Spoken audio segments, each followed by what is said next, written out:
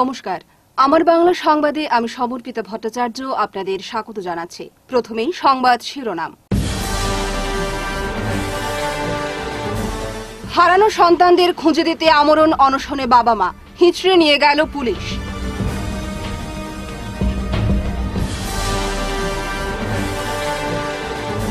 হৈরম্ব বর্মন সমিতির ৭৫তম স্থাপনা দিবস, ৬ নং দফা কার্যকর করতে সোচ্চার।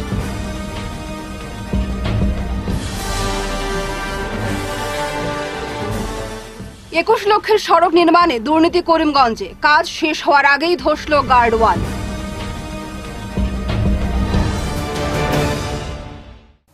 এবারে বিস্তারিত আমার বাংলা সংবাদ।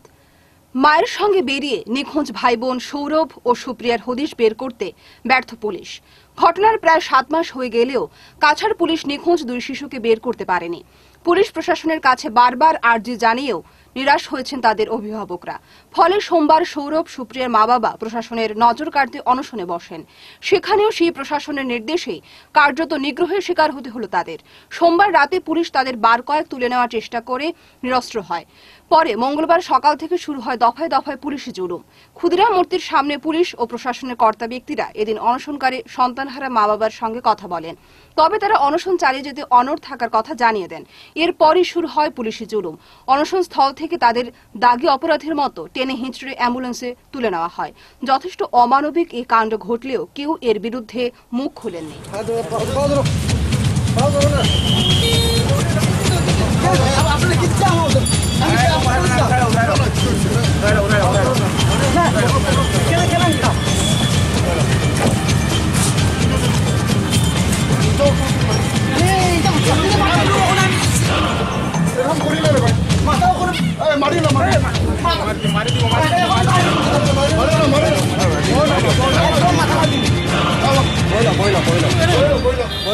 আমি যাইতাম না তো বললাম কে ইসকি আমাকে আমি এখানে আইছি, আমি মেডিকেল চলে আইছি নাকি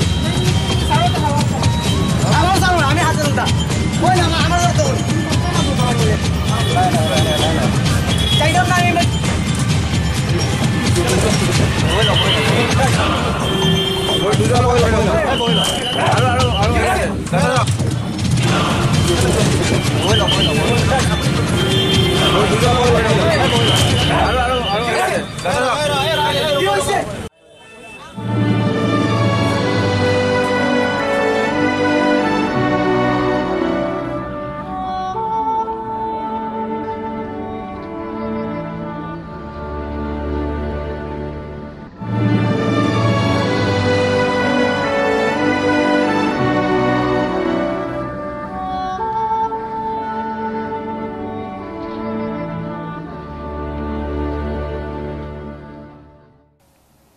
প্রশ্ন হচ্ছে, একজন সাধারণ খেটে খাওয়া মানুষ বলেই কি সুনধন ও সোমবালা দাসকে তাদের ন্যায্য দাবি তথা গণতান্ত্রিক অধিকার প্রয়োগে বাধা দিল রাষ্ট্র ব্যবস্থা?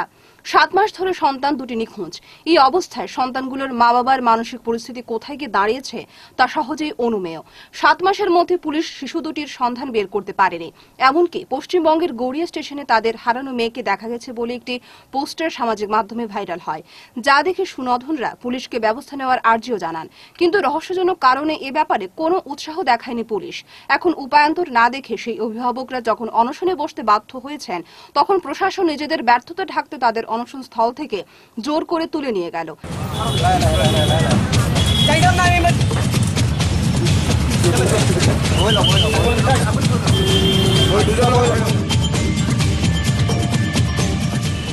গত রাত্রে 4:30টার সময় মানে পাহারা দেওয়ার 4:30টার মানে প্রশাসন আয়া সেটা ওই তার মা বাবারে উঠাই নেওয়ার মানে পদ্ধতি করে গাড়িতে একবার উঠাইছে, আবার সে জুড়ে বেলা আমি গেছে, তারপরে তারা গেছে কি আর আজকে আবার এরকমই তারা এরকমই আর ওখানে তারা জুড়ে দূরে লয়ে গেছে।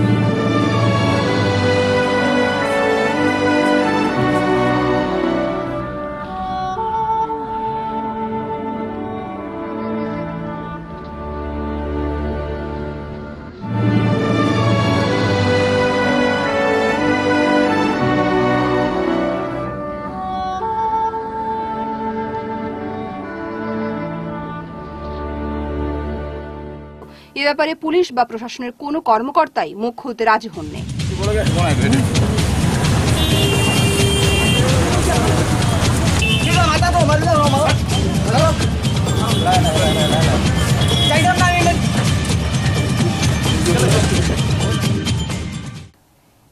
আগাছার হৈরম্ব বর্মন সমিতি ৭৫তম স্থাপনা দিবস পালন করেছে। এই উপলক্ষে মঙ্গলবার সমিতির উদ্যোগে এক অনুষ্ঠানের আয়োজন করা হয়। এতে মুখ্য অতিথি হিসেবে উপস্থিত ছিলেন মাইনবালা বর্মন, সভাপতি বীরেন্দ্র দাওলাগু গৌপু বর্মন, প্রাক্তন সভাপতি নবদা বর্মন জহরি প্রমুখ।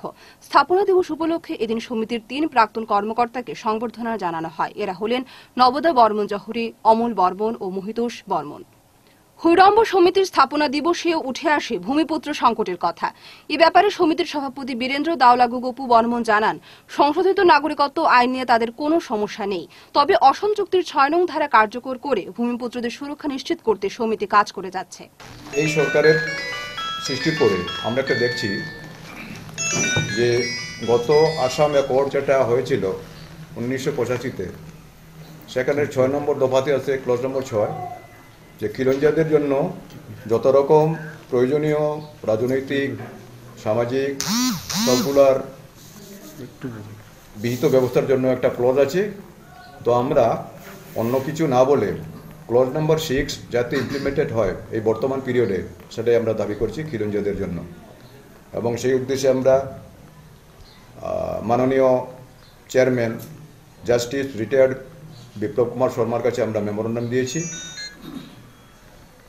19 সেপ্টেম্বর 2019-এ গুয়াহাটিতে এবং রিসেন্টলি যে উনি এসেছেন সেখানেও আমরা দেখা করেছি নিখিল কাচার হৈরম্ব বর্মন সমিতির পক্ষ থেকে, আরও অন্যান্য আমাদের ডিমাচার সংগঠনের পক্ষ থেকে।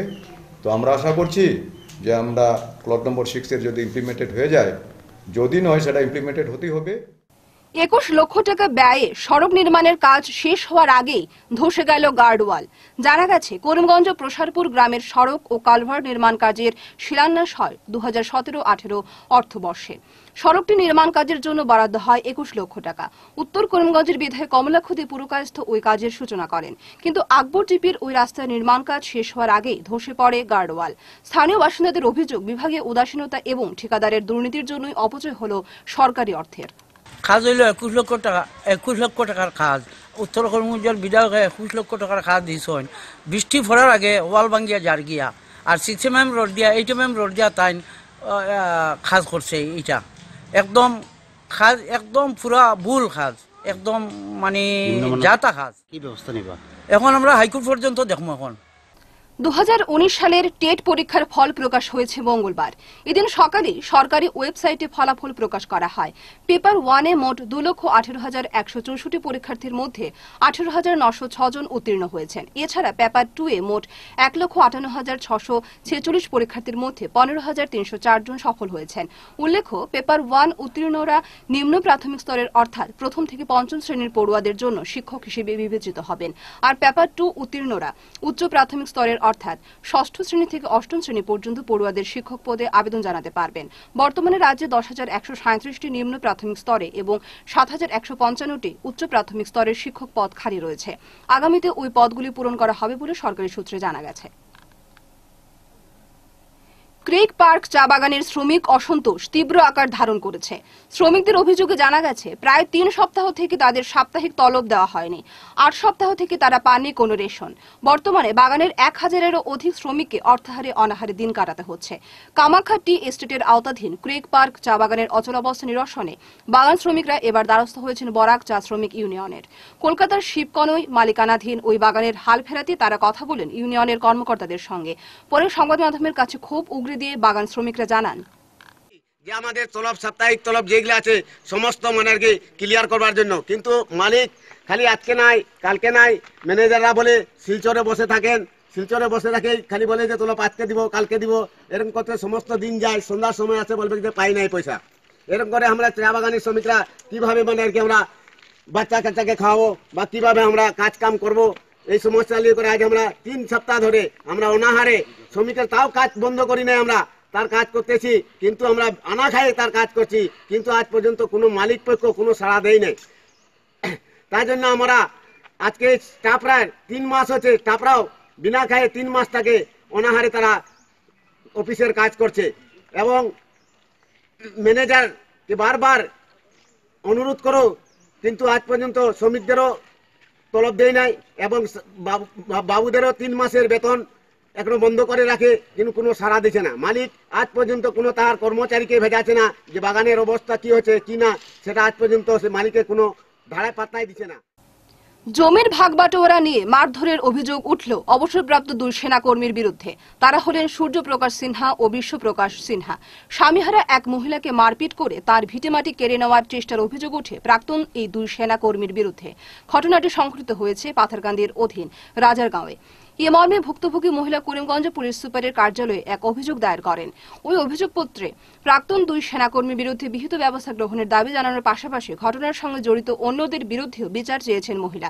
পরে সংবাদ মাধ্যমের কাছে ঘটনার বিবরণ তুলে ধরে জনৈক প্রতিবেশী ভদ্রমহিলা জানান, যখন হইলো আমি নিজে অফিসে ফোন করছি, এমএলএ ফোন করছি, পঞ্চায়েত প্রেসিডেন্টে, তখনও কৃষ্ণেন্দু পাল পাথারকান্দি এমএলএ যে আপনার গ্রামে তাইগুলো পারিবারিক নয়, এইভাবে মানুষ একটা মানুষের ঘর গিয়া ভাঙচুর করে লুটপাট করে না। পাথারকান্দির থানা সরজমিনে গিয়া দেখছে কান্দে করে রোড লইয়া যার তারা ফটো তুলে রাখছে, তখনও আসামি অ্যারেস্ট করছে না। এটা কারণ কিছু বুঝিয়া নাই। তো আমার যেটা মনে হয়, প্রথম কথা হলো নেতৃত্বে আছে দুইজন অবসরপ্রাপ্ত সেনাকর্মী নানান রকম ভয় দেখায়, এরারে ভয় করে। দ্বিতীয়ত প্রশাসন কোনো চাপের কাছে, আমরা সঠিক জানি না, কিন্তু আমাদের ধারণা তাদের বক্তব্য থেকে আমরা যেটা পাইছি, এই যে এক্স জেলা পরিষদ সদস্য তেজিমালা সিনহা আরো প্রচুর আইছেন। এবং তাই আপনার কিটা মনে হয় যে থানা সেদিন আমাদের ফোনে থানায় তারারে অজ্ঞান অবস্থায় উদ্ধার করিয়ে আনছে, থানা তো তারারে অ্যারেস্ট করে না। ছাত্র ভর্তি উৎসব শুরু হয়েছে। সোনাই শিক্ষাখণ্ডের আওতাধীন হাতিখাল জিপির নতুন কাঞ্চনপুর এমই স্কুলে মঙ্গলবার থেকে শুরু হয়েছে ওই কর্মসূচি। এই উপলক্ষে স্কুল প্রাঙ্গণে এদিন আয়োজন করা হয় এক সভা। ইস্কন্দর আলীর পৌরোহিত্যে অনুষ্ঠিত ওই সভায় উপস্থিত ছিলেন কাছড়া জেলা শাসক লয়া মাদ্দুরী, ডিইই ও সুমিত্রা দেব, এডিসি ললিতা রংপিপি, স্থানীয় বিশিষ্ট ব্যক্তিত্ব সৈফ উদ্দিন লস্কর সহ আরো অনেকে। এদিনের সভায় স্কুলের একমাত্র শিক্ষক মনির উদ্দিন লস্করকে জানানো হয় বিদায় সংবর্ধনা। পরে সভায় স্কুলে ছাত্রের অনুপাত সহ আলোচনা করা হয় শিক্ষকের সমস্যা নিয়েও। শিক্ষক মনির উদ্দিন লস্করের বিদায়ে শিক্ষক শূন্য হওয়ার বিষয়টিও প্রশাসনিক কর্মকর্তাদের নজরে আনা হয় এদিন। পরে জেলাশাসক লয়া মাদ্দুরী বক্তব্য রাখতে গিয়ে জানান, শিক্ষক সমস্যার সমাধান অচিরেই হবে। নতুন বছর স্কুলে নতুন সূর্যোদয় হবে বলেও জানিয়েছেন জেলাশাসক মাদ্দুরী। শ্যামানন্দ স্বামী মহারাজের ৭১তম তিরোভাব তিথি পালিত হয়েছে। সোমবার অমরেন্দ্র ভট্টাচার্যের শ্রীমদ্ ভাগবত গীতা পাঠের মধ্য দিয়ে সূচনা হয় উৎসবের।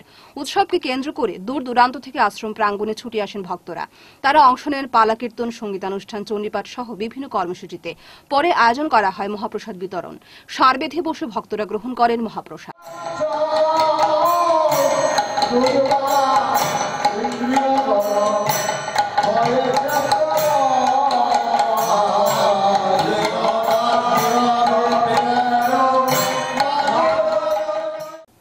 শেষ করার আগে বিশেষ আমার বাংলা খবর আরো একবার। হারানো সন্তানদের খুঁজে দিতে আমরণ অনশনে বাবা মা, হিঁচড়ে নিয়ে গেল পুলিশ।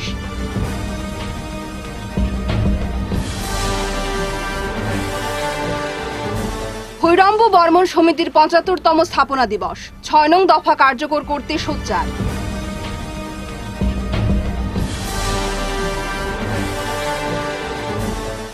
$২১ লক্ষের সড়ক নির্মাণে দুর্নীতি করিমগঞ্জে, কাজ শেষ হওয়ার আগেই ধসল গার্ডওয়াল।